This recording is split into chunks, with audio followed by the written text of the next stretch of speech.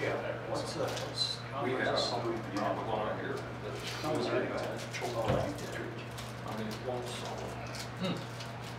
That's why I'm surprised that didn't happen. They got that big pine tree, and I see roots in the yard. They scoped it out a year ago.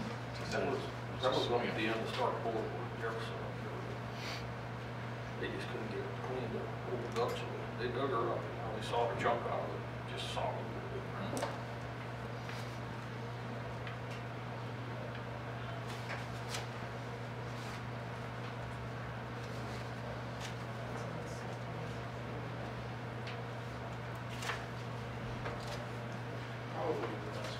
Clean this out sometime.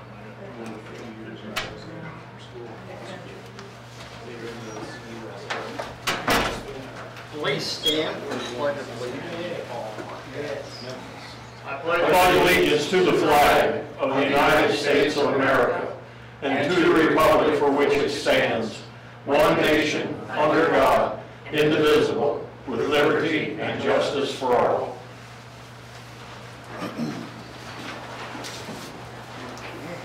Thank you everyone for being here and those that are watching on TV. I have a very sharp marriage report as usual. Basically what I want to do is I want to give a shout out to Tammy and the Tourism Commission. The people have been working around the clock since they've had the CARE Act money, and they have really been doing a lot to promote Herman. They've been working very hard. They are in the process of sending a packet out to the different businesses to really inform the businesses what all they are doing, and I'm not going to go into great detail. But if you go up I-70, there's 4 new billboards. They have come out with a new visitor guide that's very well done. And if you can pick one up in the hallway when you leave if you would like to get one. I just wanted to give them a shout out because it's not just Tammy, it's the whole crew. And again, the Tourism Commission is a volunteer just like the Park Board and everything else. That's one great thing about Herman is the people that dedicate their time to make things good here. So I wanted to recognize them. But you know, also on the same note, you know, Herman is really blessed. Not just with the tourism department, with our police officers, with our dispatchers, the ladies in the office, all our departments, the city crews, the street crews, the water, the gas, the electric. Hopefully I won't miss anybody. But you know, if you see the guys out working in the ditches and that and you're close by, it doesn't hurt to stop by and say thank you. You know, a lot of times they don't get the recognition, and they're the ones that keep our city running. And I'm sure the other thing that's on most people's mind is, through this cold session that we've just had, is what the heck's going to happen because of the gas. So what I'm going to do is I'm going to have City Administrator Mark try and explain to the best of his ability of what the situation is at this point. So Mark, if you would take over. Sure. I wish to bring everyone up to date on the recent uncalled for and illegal raising of natural gas prices caused by the polar vortex of mid-February. Traders of natural gas saw an opportunity to gouge cities all across the Midwest because of the extreme cold that reached far down into the south and stayed for an extended time, and they seized the opportunity. According to our gas marketing company, this was nothing more than greed. And here's how that affected the city. Our normal gas bill for the city of Herman for February would be around $115,000 to $120,000. It's all contingent upon the weather. This year's February's bill came in at $674,753.58, roughly an increase of $550,000.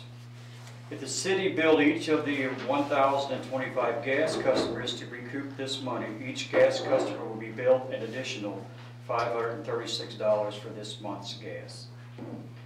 The city of Herman has no choice at this time other than to pay this outrageous gas bill. The city leaders here and around the Midwest have contacted state and federal representatives to, number one, investigate this ridiculous price gouging, and second, to see if there are funds available to help pay these bills. We do not know if and when this will take place. Until then, the city has the funds in reserve to pay for the gas. If we get funds released by the state to help the cost of this, that is great. We can replenish our reserve. But I do not want to pass this cost on until we know how this will all end. If we do not get funds, it will be up to the Board of Aldermen to decide the process in which we want to recoup the money. Right now, it's my recommendation that the city of Herman temporarily absorb this increase and not pass it on to our gas customers. We have time to see how this plays out. Thank you so much. Also, one other, on a different topic, it's time to consider raises for the staff. At last year's budget process, we held off on it because of the uncertainty of how the pandemic would affect our sales tax. As we consider the increase now, expenses are down 2% and sales tax exceeded last year's total. This is my recommendation that the employees receive an increase of at least 2%. And we also received the $17,000 in CARES Act funds for payroll reimbursement, Did everybody hear that? which is more than enough to cover 2%. Okay. Thank you. Mr. Mayor, may I add one thing to his report, please? Sure. Several years ago, when I became an alderman, there was a push on by some members of our community to get rid of our utilities. Most notably the electric, but the gas and the water were also going to go. Their reasoning was faulty. The information they used to come to their conclusions was misleading and in many times incredibly false. Once we realized what was happening, we put our foot down and said no. The current mayor and I were both on the Board of Aldermen at that time, and with some information supplied by Dr. Korber over here before he became mayor, we finally put an end to that nonsense. I want everybody to understand just how important that decision is right now. When we kept our utilities, we started modernizing them. We brought our rate structure to where it was supposed to be. Unlike everybody was saying, it was not too expensive. We started building up our reserves. We modernized our equipment. We made it more efficient. If all of those things had not happened, right now, the citizens of this town would be getting that bill that we're trying to find a way so they don't have to pay. I just want to make that very clear, how lucky we are to have retained control of our utilities. And nobody could have foreseen this particular situation, but God bless us, we can do it now. I mean, we have some control over this, so I just want to make sure everybody understands that. Thank you. Okay, public comments. We have one, I believe, right? Oh, I'm sorry, yes. Mike Sloan. I saw him lay a card up. You have the floor, sir. I just wanted to, maybe not now, but I wanted to comment, or it's a maybe, I think, when I put down. It doesn't maybe. It's a maybe with a question mark. But I'm interested in the bill number 202109. So I don't have any comments right now, but I'd like to be, maybe comment at a later When point. we're discussing. Yeah, Okay. thank you. All right, we will move on to ordinances. All right. First, on for first reading is bill number 2021-08. It would be an ordinance to approve and authorize the execution of an assignment and assumption of business lease agreement. And that proposed assignment and assumption of business lease is attached. And essentially we are just changing some parties here where K-Ray Development and the Weinberger Trust and Kevin Meyer are being replaced in this agreement with Casey's Marketing Company. So it's more or less a formality. Anybody have any question? I move Bill 2021-08 first read. I have a second. I'll second. Motion made and second. All in favor? Aye. Any opposed? So carried. We do need to read that a second time. Is it time issue? Bill number 2021-08 for second reading, an ordinance to approve and authorize the execution of an assignment and assumption of business lease. I have a motion to approve second. I move to approve bill number 2021-08. Second. Second. Motion's been made and seconded. All in favor, aye? Aye. Any opposed? Also carried. Next is bill number 2021-09, an ordinance to amend Herman Municipal Code section 410.080D to eliminate the permit requirement for sandwich board signs in the historic overlay district and to ensure ADA compliance where sandwich board signs are used. Any discussion from up here? I do have something I noticed as I read the ordinance. And under section 1, letter D, number 4, I find that to be a little confusing where it says, and within 6 feet of the building. The city administrator did some measuring on Schiller Street today of the sidewalk. And what did you find, Mark? It varied 5, 6, 10, 11 feet. There was no uniform sidewalk width. And what I'm getting at is, if we have sections that's only 6 foot, that would put the sign all the way out to the edge of the curb within the ADA passage. Same thing with 5 foot. I think if we just leave number 4, the sign shall be located on the same lot of the building of the business. Leave out and within 6 foot of the building. And it does say the placement of the sign shall allow for the sidewalk width required by the ADA already, so. Yeah. But if we put that 6 foot in there, to me, that makes it complicated. So take out the 6 foot? Just take the 6 foot out. Because of the different sizes of. Yes, different sometimes sizes. it's just impossible to You do know, it. on First Street, we have a 12-foot wide uniform. Schiller Street, it varies from 5 foot to 6 foot. Makes sense to me. If they're in a 10 foot, you come out 6 foot from the building, then we'll reduce our ADA. Is that agreeable with everyone? It is with me. Is it okay legally? Would it? Okay. I suspect the reason that was put in there is because you might have some businesses that are on lots where the building doesn't abut up against the sidewalk, where it's set back quite a ways, or where the building is relatively small compared to the lot, and you've got a lot of room. And the city wasn't wanting those businesses who are even close to the street to take their sandwich board sign and set it way out by the street. Well, if it's sitting in front of their, on their property or in front of their business, I can't see a problem with it. If that's okay, I can take that out. Okay. I move Bill 2021-09 approved with the changes that Alderman Sherman suggested. Hang on one second. Mike had asked if he Oh, could I'm ask sorry. a question. Okay, Mike. Thank you, thank you. So my only thought process in this is if these ordinances are made to protect the city and at the same time it protects the businesses and the citizens. So my thought process is this: if the board would consider, when you're in violation, you're gonna get a letter. When you're in compliance, it works the same way. So is it possible that you would consider issuing a letter to those businesses that are in compliance? Because it is made to work both ways. And so that's what I would consider you to look at, is if a business or an entity is complying with this, they get the same type of letter so that there's no falsification of process. Everybody gets the same thing? Well, if a business is not in compliance, they're gonna get a visit by somebody. And if we were to have a letter that says, on the other side, the same thing, it protects the city, protects us too. It works both ways.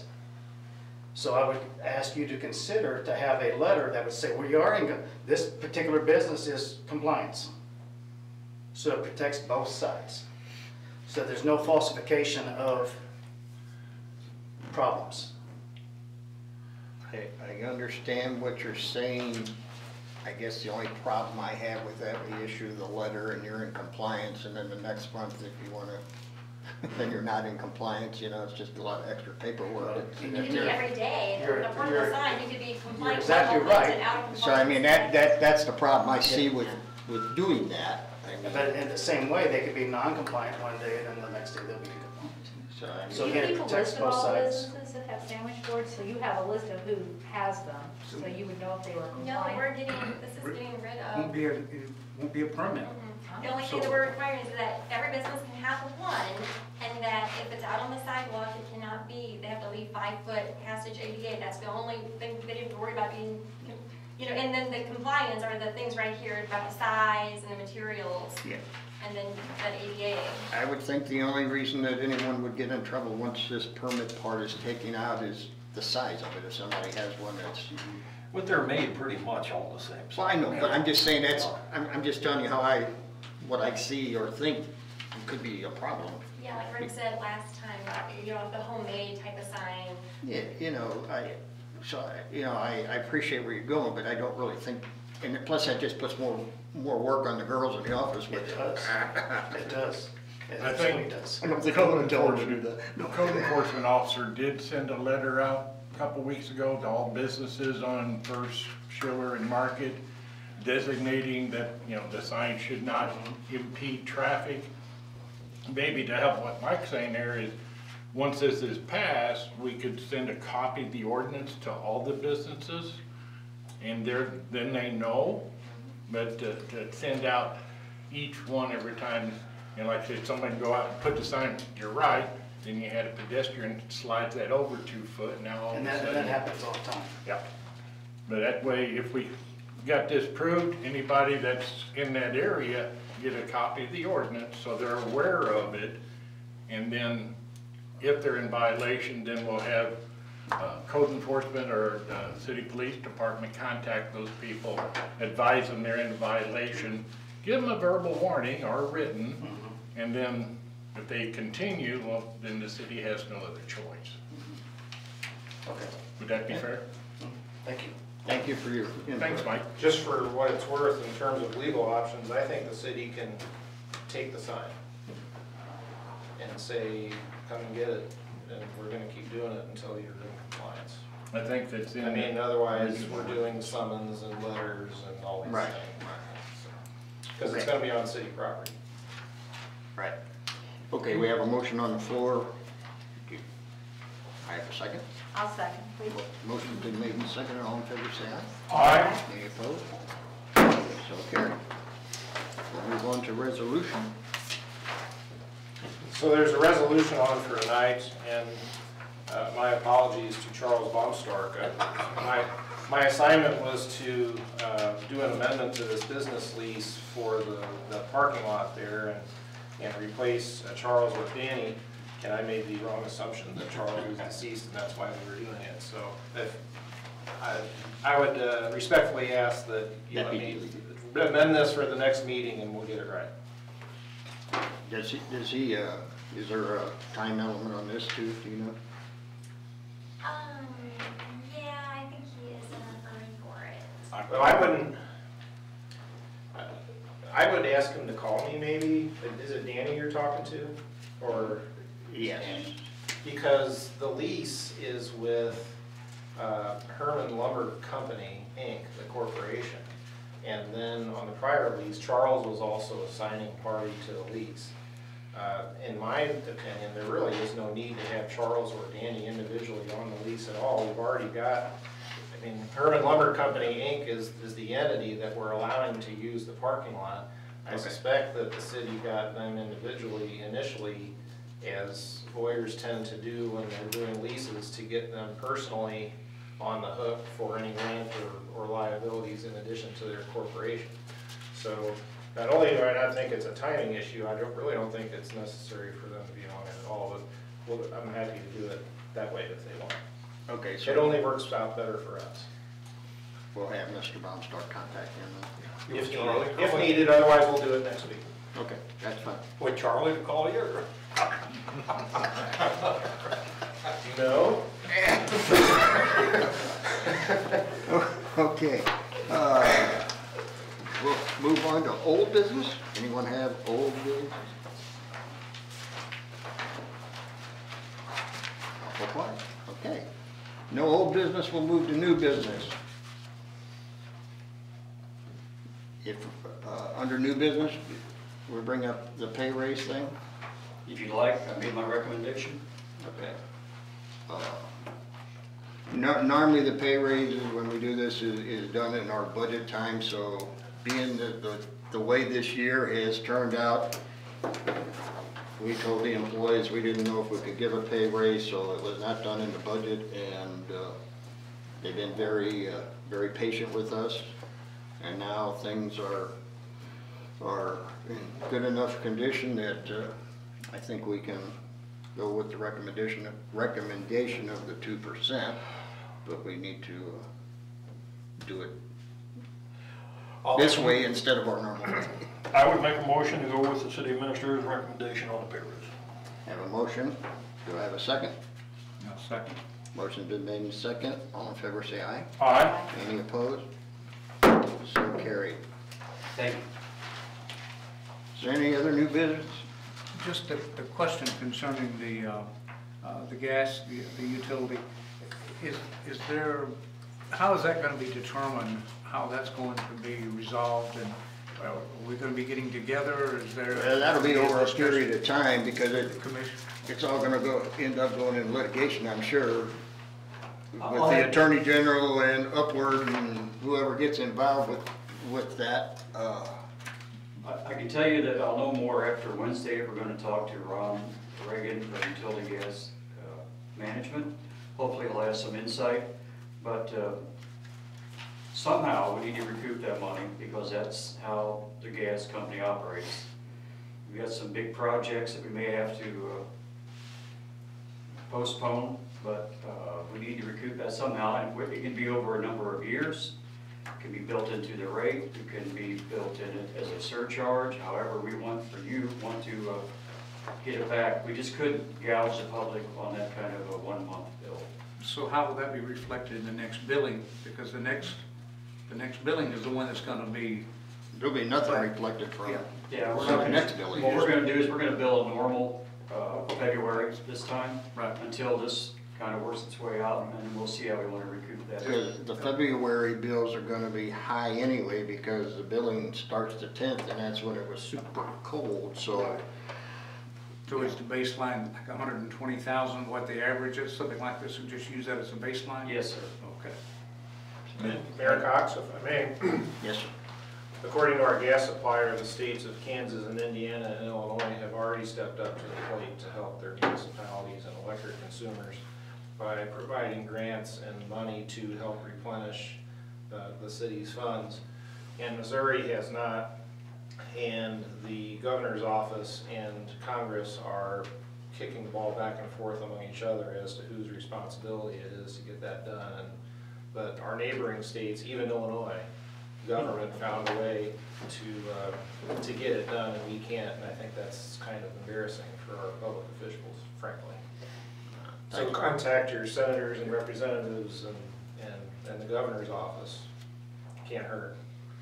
I just happen to have those numbers.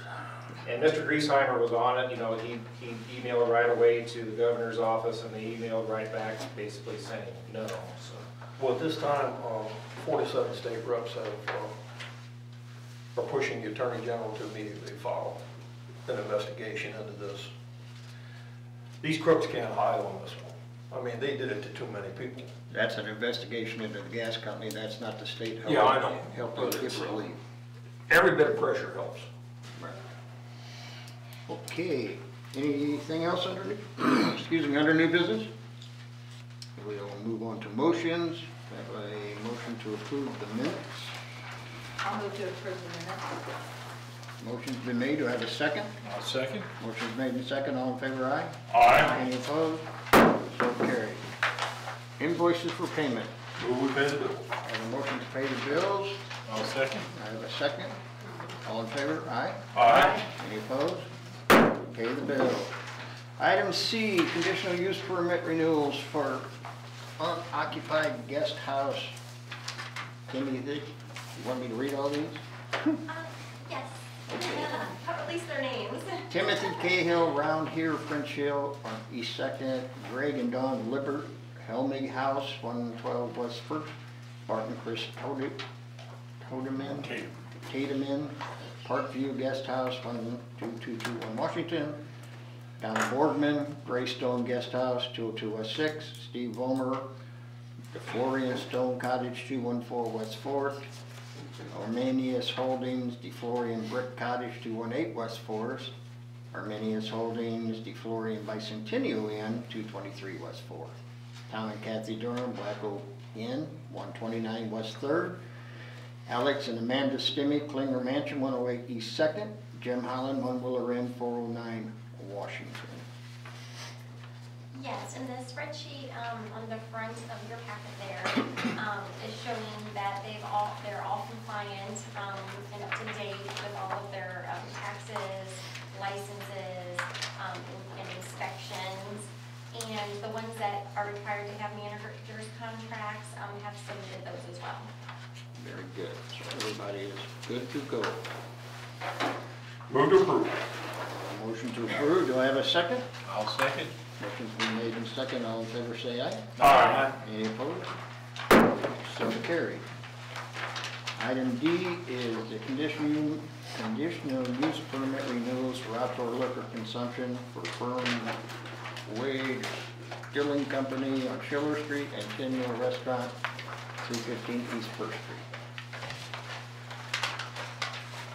I see no major problems, I'll move to approve. Motion's been made to approve. Do I have a second? I'll second. Motion's made and second. All in favor say aye. Aye. So carried. D, we have a municipal corporation quitclaim deed for Dalton Eicherman, Lot 6, Lot 8, West 4th Street. This is just another one of those, they want to make sure we don't own anything. Make a motion to approve. Second. We have a motion made and second. All in favor say aye. Aye. Any opposed? So carried. I think you missed one. I missed one? Tin Mill? I did them together. Oh, okay, thank you. I'm sorry. Okay, next item is Mediacom lease terms and rent. Any questions on that? Is it rent, is that for our hookup for the video or? This is the ground around the tower. What is it, Fifth Street Hill goes up there on the left? They've got their tower or whatever sitting right there, I'm assuming that's what this is.